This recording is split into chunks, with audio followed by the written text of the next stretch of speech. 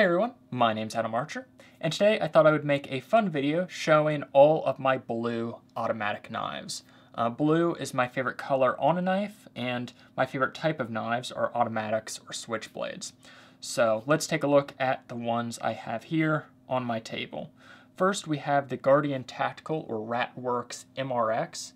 This is a chain-driven auto, which is a very unique design. So when we close this, you can see that there's a chain that runs around the spine that actually connects to the spring that's in the handle. Press the button, and that chain pulls the blade open. So blue handle, two-tone blade, probably my favorite combination on a knife is when it has a two-tone blade with a blue handle. Next we have the Dalton Wharncliffe. Very nice blue handle on there, and of course a Wharncliffe blade, thus its name.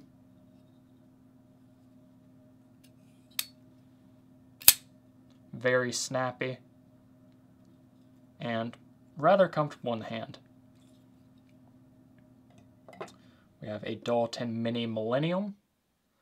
Purchased this used on the secondary market, which all my Daltons I've really purchased off the secondary market. But this one, they tried to put a new finish on the blade. This is a single action automatic, so basically you manually retract the blade, but to deploy it, you just push that button and it deploys very quickly. And they are able to get a larger spring when it is a single action automatic, as they don't have to put two springs, one to fire, one to retract. It's just one large spring to fire. Next we have a Dalton CS Militia. Super snappy California legal auto. That means a sub 2-inch blade. And that one has some recoil on it. Very cool.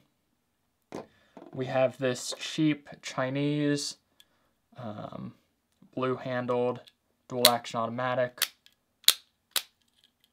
Nothing too special about that. I think it was made in the 80s, so it fits well with like my NATO military and that style of automatic.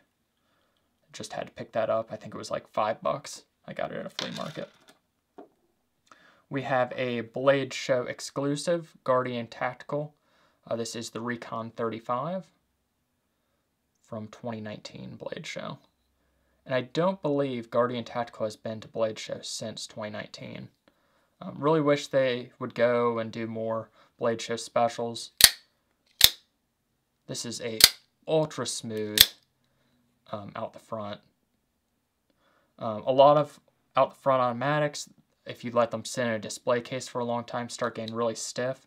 Never had that problem with this. Just always super smooth. We have a Heretic Knives. This is the Manticore S. This is the Blade Show 2021 exclusive with the blue and black G10 button. And I believe this is the Bowie style blade.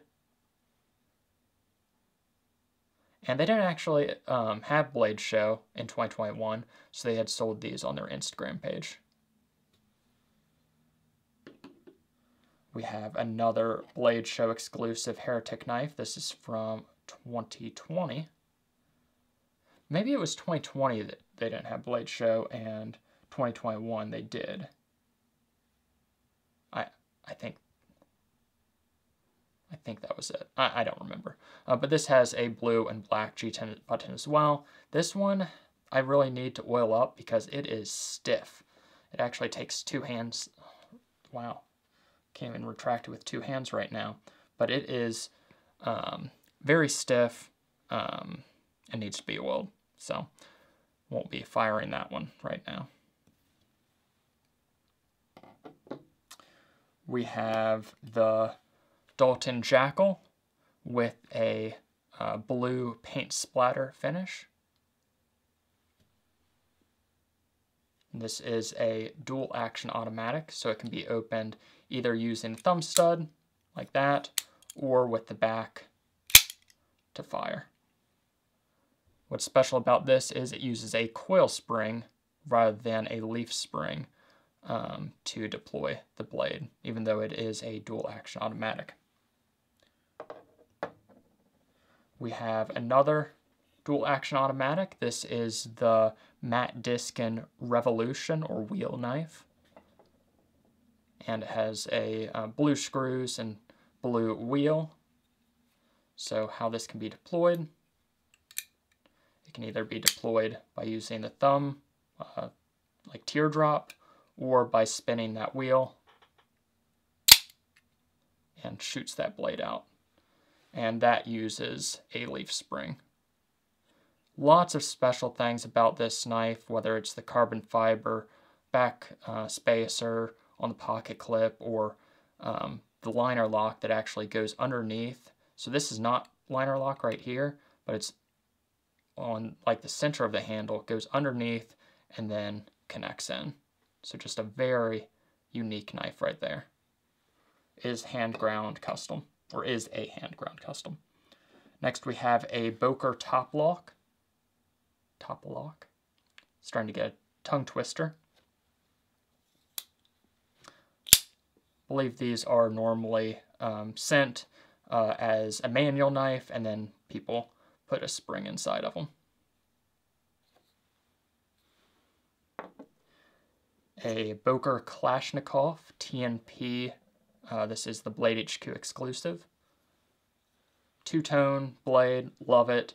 And kind of like a baby blue handle. It also has a pocket clip that's a little bit unique, or is unique for this particular variation.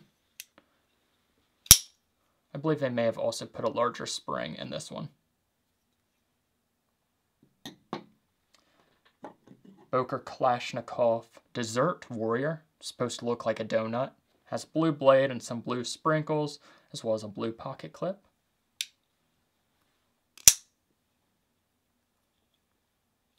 Kind of a funny knife. Had to add one to my collection.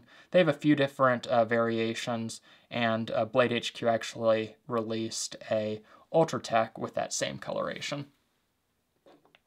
My newest blue automatic. This is the Benchmade Spike, with just one of the most beautiful brush blue finishes. As you can see there, just stunning.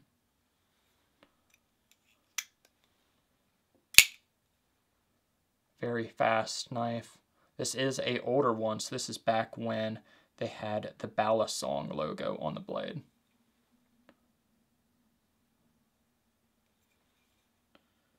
We have kind of a flea market special stiletto. Probably from the 80s, early 90s. But has a blue plastic handle on there. And lastly, we have the Lightning OTF with blue handle and two-tone blade. Very inexpensive knives. You can get these for about 30 bucks.